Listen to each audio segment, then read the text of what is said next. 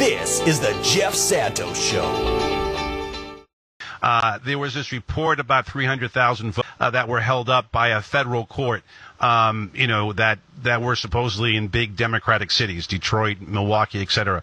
What are the remedies here, if you can, in these states? Because, Arizona has been called by Fox for Mr. Biden. Florida has been called by Fox for Donald Trump, which I expected anyways, because that's the most corrupt state there is. Yep. But where are we in these other places? Ohio, North Carolina, Georgia, Wisconsin, Michigan, PA. Ohio, I think forget Ohio because, as you say, they've got the trifecta, the Republicans. Right. And they wiped out nearly 1 million voters. It's just breathtaking what they did in Ohio. And also, like, for people to understand the tricks that they pulled. And I have in my book, How Trump Stole 2020, I go back where Ohio allows only one voting station per county for early voting when most African Americans, 70% of African Americans in Ohio vote early. They have one polling station. People talked about one drop box per county in Texas. Well, imagine. That's easy. You just stick stick it in a box. But in Ohio, for example, one polling station for Cleveland, one polling station for Dayton. I was in Dayton. Waited 5 hours on a Souls to the Polls Sunday. 5 hours because they had one polling station. And then you go out to Toledo suburbs, and I want to see how long the lines were there. There were no lines for the white suburbs. 0. 5 hours in the black communities, 0 in the white communities. That's the tricks that they're playing. Forget Ohio. They've come up with every trick you could ever imagine. You can't win it fair. You can't win it. You have to overwhelm the steal, which can be done. Michigan, they'll take Michigan. The Democrats screwed up Michigan bad last time, and it would take a lot to lose that one. But then we have Wisconsin, where I'm quite sure that the Democrats will take it, and there was tremendous work by the African-American Democratic Party, by Lieutenant Governor Barnes. They expanded the number of polling stations instead of crushing them. They really did an amazing job, all things considered, despite the very hostile Republican state legislature and a hostile Republican-controlled state Supreme Court. Just a minute left here. About Pennsylvania. Whoa, I don't know. My guy Zach Roberts is in the air on his way there now. We think that there's going to be violence in Pennsylvania. I'm sorry. That's the only way that I think Trump can take it, is by stopping the vote through violence. Wow. Well, Greg, you have given us an honest viewpoint here, but one that it still has Joe Biden potentially getting to 270. You take Wisconsin, Michigan. And I still think, from what we talked about with Scott Wallace today, the grandson of Henry Wallace, he still believes that the Pennsylvania votes are there. So you win those three, that should get him to 270. But it's been much too close for a lot of people, but we appreciate it, and I think it's important. Yeah, you got to count those votes, don't you? Greg Palast, right here on the Jeff Santos Show, folks. Greg, thank you very much for staying up late with us. We appreciate it. Folks, we're going to come back. We're going to talk to Alan Grayson, who was on a little bit earlier today. He will be with us, and then Mark Taylor-Canfield coming up after that. It's the Jeff Santos Show. Half an hour to go. Hang in there, folks. Not over till it's over. Right back. Correctly, in Pennsylvania, they weren't allowed to start counting until the polls closed, which is kind of crazy when you think about it. Yes. In Florida, you're able to count as soon as the ballots come in. And I also heard that the party affiliation of those votes to be counted in Philadelphia is 16-1 Democratic. So it's pretty clear whose votes those are. The numbers lined up almost entirely in Florida based upon party affiliation when you look at the votes that came in before Election Day. So what we have to do is make sure that every vote counts, that every vote gets counted and every vote counts. We have to win at least, it looks like at this point we have to win at least Michigan, and we have to win Pennsylvania to win the election as a whole. We probably will have to win Wisconsin, but Arizona, some may offset Wisconsin in terms of electoral votes. So we might or might not have to win Wisconsin. That depends upon what happens elsewhere, particularly in Iowa. But it's pretty clear at this point that Michigan and Pennsylvania are going to determine the outcome of this election. Both of them count rather slowly. Wisconsin also counts very slowly for the same reason, because they don't count mail-in ballots until Election Day. We have to protect the vote. I tweeted out earlier today that it's the responsibility of local police forces to make sure that there's no interference. Here in Florida, we had the Brooks Brothers riot in 2000 that clearly affected the outcome of the election. A bunch of Republicans forced their way into a place where ballots were being counted in Miami and shut the place down.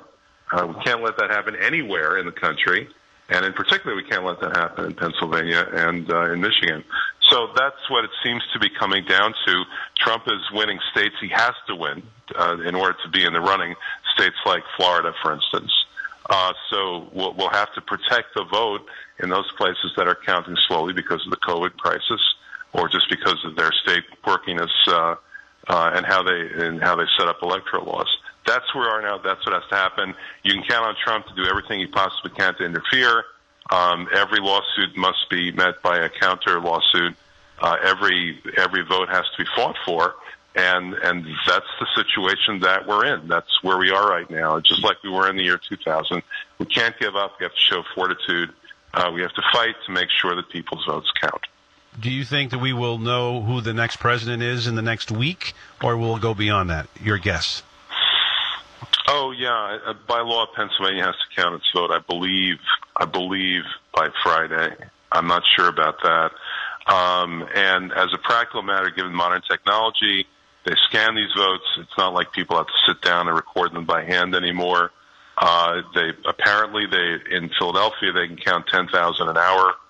It's not going to take forever in order to get these things done by Friday or before Friday. We should know who's going to win Michigan and who's going to win Pennsylvania and who's going to win in Wisconsin, and that's the end of the story. We'll know Michigan fairly early in the week. Wisconsin and Pennsylvania will take longer, and unfortunately, with 40% of the country paying way too much attention to Fox News, we could end up in a situation where it's going to be too close to call, even though Biden will once again sweep the popular vote. We could be in a situation where Biden wins nationally by 5, 6, 7 points, given the California results, New York results, and so on, and Texas being so close. But nevertheless, the rules are that you have to win the Electoral College, and that's going to come down to 2 or 3 states. Yeah, and we got to get rid of it. I mean, I know it takes time. We talked to Ray Buckley today in New Hampshire about this, and you got to be able to have all the I's dotted and the T's crossed to do it. But I think there's no other way, because this is just going to continue to go on and on and on. And we're waiting for the Alabama of Pennsylvania to decide who the next president is. I think it's insane. But hey, I appreciate it, Alan. We're all exhausted. We'll talk to you over the next couple of days. We could use your legal counsel. The Democratic Party could too. Thank you, my friend. I appreciate you coming back on a late night. You're welcome. Thank you. Thank you. All right. Let's go out to the great city of Seattle, which has already been called the state of Washington, that is, for the Democrats and Joe Biden. And, of course, you hear that guitar because he's not only a great journalist, but he is a fantastic musician. Our good friend Mark Taylor-Canfield with his acoustic guitar in the background. I know, Mark, I told you that the Democrats are going to win tonight. I didn't think it would be this close, however. And, again, Joe Biden is in the lead. How are you, man? You hanging in there? Well, man, I've got to play some music or something. It's crazy. My day started really early this morning with a TV appearance, and it hasn't stopped for a minute since. So it's been kind of crazy trying to cover this all day long on Facebook and YouTube, Instagram, Twitter, and then trying to help Democracy Watch News' coverage. As far as what's going on here, I mean, there is some good news in that Alexandria Ocasio-Cortez, Ilhan Omar, a lot of the real firebrand progressives have won re-election for Congress. And also in a place like Washington State, our governor has won re-election handily. Pramila Jayapal, and the 7th Congressional District has won handily again. You've got Bob Ferguson, our Attorney General, who's a hero for a lot of people across the country, is winning handily. Yeah, he was on the Muslim ban. He got involved in that, correct? Yes, and then there's also some people who we haven't talked about before, but Nicole McCree, she's 37th District Legislative Representative in Washington, and she's really a very competent politician who I think has a huge future and would be great in the U.S. Congress. So keep an eye out for her. Everybody turns to her. You know, The Stranger magazine actually did a really good kind of voters guide, and one of the things they mentioned about her was that when they interviewed other candidates, they all sort of referred to her as, well, you know, Nicole has a plan. Yeah, Nicole has some legislation. So I think she's definitely got a future. We were participating in the 43rd Legislative District election night online party earlier. But considering that things are sort of undecided, I wasn't sure how to handle my coverage in terms of, you know, going out on the street and covering celebrations or protests or whatever. So it's kind of up in the air, you know. Yeah. Well, let me ask you, Mark, because we got a little time left here, and we're going to sign off at midnight here Eastern time. It's 9 o'clock almost in the West Coast. One of the things that we've been hearing, and we tried to reach out to our good friend Mr. Blake today, Justin Blake, the uncle of Jacob Blake, who was, of course, shot many times, still in a hospital bed in Kenosha, Wisconsin. And, you know, we're talking with Greg Palast, and he was concerned. I know you've interviewed him as well. And that, of course, is the concern of violence, particularly in Philadelphia. And I know you've covered a lot of the police brutality concerns in Seattle and in Portland. I just think that this is going to be, these next few days is trying to keep the peace. You know, one of the things that's coming out of the Biden campaign and information coming out from their communications director, take a deep breath. We're going to win this thing. It's just going to take a lot longer. But as people wait, and America is not, you know, a very patient country, you know, there could be more violence. And, you know, I know you have been in the streets, and I hope you don't have to go out over the next couple of days because it's still pretty dangerous out there. But what can you tell us? Because you have heard the stories, you've seen people that you've interviewed later, you know, get killed. Give us a little example of what not to do if you are a legitimate, democratic, progressive protester. Well, I mean, I think there are a lot of people who prey on the idea of trying to incite violence.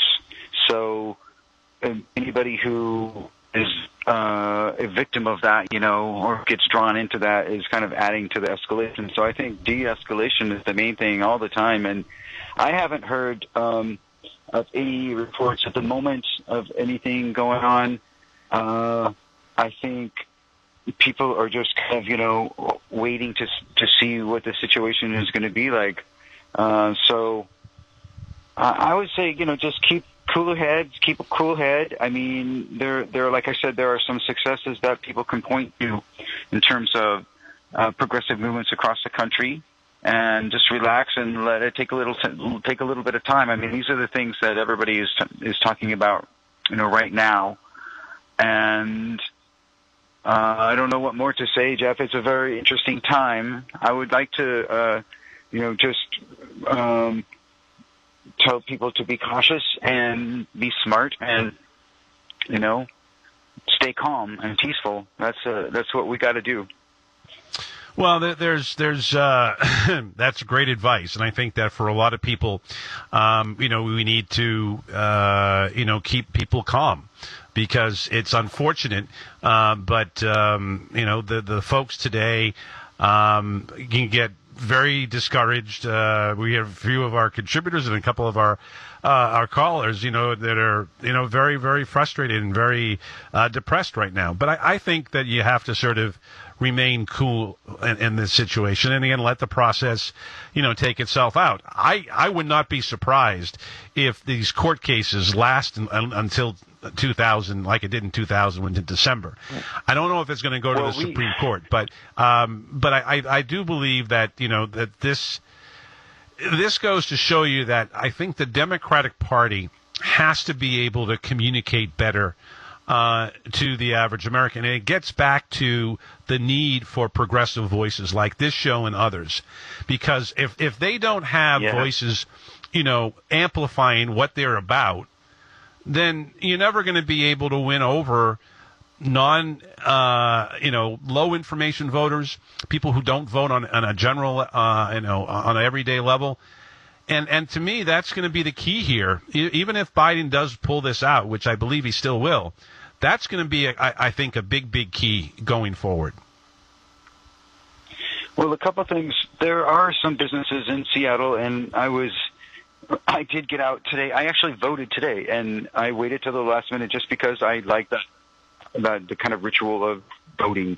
And I did take my ballot to a drop box, and there were people there from the King County Elections Commission just kind of watching the drop box and making sure everything was safe. And they actually gave me a sticker saying I voted, and I filmed myself voting. But I noticed that there were businesses around the area that had their windows all boarded up, and so they obviously are a little bit nervous. But, in Seattle, first of all, and in Washington State, we are used to, at least I am, especially covering as a journalist, I'm used to very long elections that take a long time. First of all, whenever you have mail-in voting, which is the way we vote in Washington State and in Oregon now, it always takes a while to count all the votes, and so we always know that we probably won't know the night of the election who's actually won. You also have two very tight races between Republican Dino Rossi and Christine Gregoire, the Democrat. Now, Gregoire actually was able to pull out both victories both times, but it went into the courts. There were numerous recounts. It went on for weeks and weeks. We also saw Shama Sawant, our city council member, the Alternative Socialist Party member, who on the night of the election, I think both times in her re-election, too, people were saying, some of the media was actually reporting that she had lost. And by, within a few days, she won. Andrew Lewis, same thing.